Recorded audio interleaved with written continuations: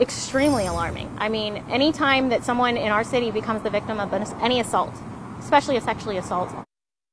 A woman sexually assaulted on a popular walking trail, and now police need your help tracking down this person behind this. Police say at one point the man threw the woman into a canal.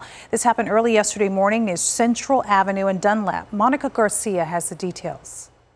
People who use this popular trail in Central Phoenix are being extra careful. Just seen a lot of people kind of lingering randomly around here. Phoenix police say a woman was out jogging around 7:30 in the morning on Monday when she was attacked and sexually assaulted along the Arizona Canal. Anybody that was in this area at that time, if they remember seeing anything, people that have Ring doorbell or home security systems. Right now, there's not a good description of the man who they say then threw the woman into the canal. There were bystanders in the area that assisted her out of that canal, and the male fled on foot. The woman is now recovering at home. Phoenix police say one of the most shocking things about this is that it happened in broad daylight right next to a busy intersection. And what I encourage people to do is be able to be resourceful for what you have on you at all times.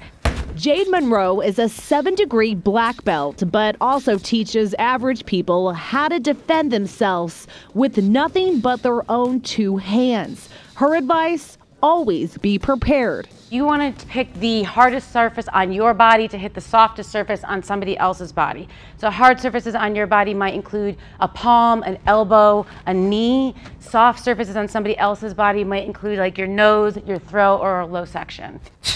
Meanwhile, the suspect is still on the loose. Police are now offering a reward for tips leading to his arrest. If you have any information about the suspect, you're asked to call Silent Witness at 480-WITNESS. In Phoenix, Monica Garcia, Arizona's Family.